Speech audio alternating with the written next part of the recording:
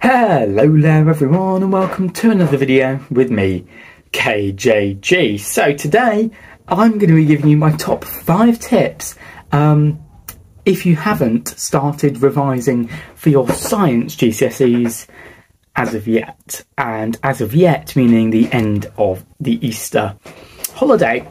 It is not the end of the world, so we'll crack into our top 5 tips, but first off I just want to display to my right the dates for your examinations. If you do the AQA Combined Science Trilogy exams, those are the dates to working towards. And in between the papers, so after paper 1 you have a half term, and then paper 2 is in the after that half term. But without further ado, let's crack straight on with the video. Tip number 1 is just start. Whatever starting looks like for you, whether that's a past exam paper, whether that's exam questions, whether that's watching free science lessons, whatever it is, whether that's taking notes on a textbook, whatever it is, just start revising. You'll feel so much better if you just know that you have done something and you continually do something often. And I know it can look so overwhelming. There's so many textbooks that you have to know, so much information that you have to know.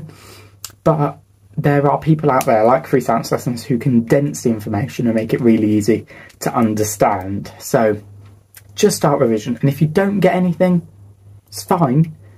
But you just need to keep getting at it over the next month. My tip number 2 is to make your revision effective. So that means making the information go into your brain, because you've got a month to do that-ish, kind of. You've got a month to make effective revision. So what that looks like for me is going through past papers and going, right, I didn't know the answer to this question, I need to revise this. I'll watch a free science lessons video on it, take some notes down, recap it, and then I might do the exam question again, and then recap it in a couple of days. Example. For me, it's the likes of electrolysis. I don't really like that subject, and I don't particularly understand it very well. So that's one for me to revise. You might be the same, you might be different, and that's absolutely fine. My third tip is to choose the right methods. My opinion, now, as of there's 1 month to go, it is now too late to make an entire flashcard set for biology paper 1. An entire flashcard set for biology paper 2, an entire flashcard set for chemistry paper 2, physics paper 1, physics paper 2. I think it's too late, because you'll spend 3 weeks writing them and then you'll only have a week to actually get all of that information into your brain. That's not effective or the right method of revision. Now, if there's a topic that you struggle on, I go back to me in electrolysis, I might write a few flashcards on electrolysis, but I wouldn't spend my time going through every single page of the textbook going, right, I need to write a flashcard on every single bullet point here because I need to know it all. I'd write flashcards and on methods and things that I really am stuck on, and then attempt to past papers and Cornell notes and all the other methods for the stuff that I do know that I can just gloss over and go, yeah, I still know that, fine. I think it's too late to making banks of flashcards for one paper. You'll spend 3 weeks writing them and then you won't have any time to test yourself. My fourth tip is ask for help. You won't understand the amount of people who just go, oh, I don't get it. There you go. I'm not even attempting the 6 marker. I've never heard that word in my life. What the hell? You need to, like, breathe. You do know it because you've been taught it. Well, you might not know it, but you've definitely been taught it. And if you don't get a topic, say you're going through electrolysis like me and you go, honestly, I don't know what any of these words mean. I need reteaching. I need to be retaught that.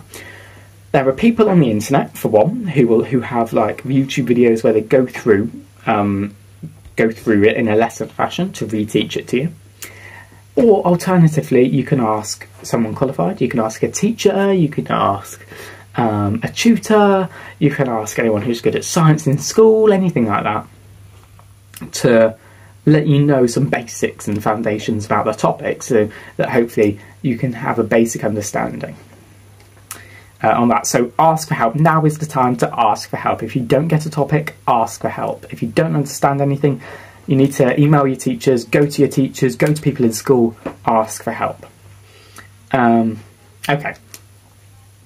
My 5th tip is don't panic and don't give up. Now, panic's actually an acronym in science. Positive anode, negative is cathode, but that's for electrolysis, as I know, because I've been revising. But seriously, don't panic, because you'll be absolutely fine. And the thing is with science, there's quite a lot of content, and I only do combined science, so triple, there's even more content. But you just need to take a breath and break down the revision into small chunks of things you definitely don't know, which might come up, revise that. For me, electrolysis, if there was a 6 marker on it, I wouldn't really get more than 2 marks. So I've got to sit there and I've got to reteach myself electrolysis, revise electrolysis, attempt things on electrolysis in past papers. Yeah, when you're in the actual exam, or when you're attempting a past paper, if you're doing past papers, you need to mock the exam. You need to sit down at a desk and turn everything off and go, right, I'm in an exam, this is the paper I got, what would I have got? It is so, so key in science that you attempt every question, no blanks whatsoever at all. Even if it's a wild guess, and even in the 6 marker, if it's compare the structure and bonding, for example, you go, oh my god, I don't know anything about structure and bonding. Well, you do. You do know things about structure and bonding. You know that there might be a covalent bond, you've heard that before. You know there might be an ionic bond. Can you try and remember the difference?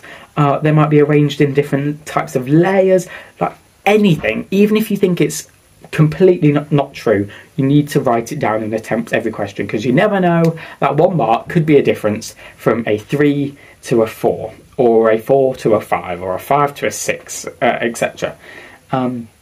Yeah, so those are my top 5 tips for if you haven't started revising GCSE science yet, with 1 month to go. There are the dates once again.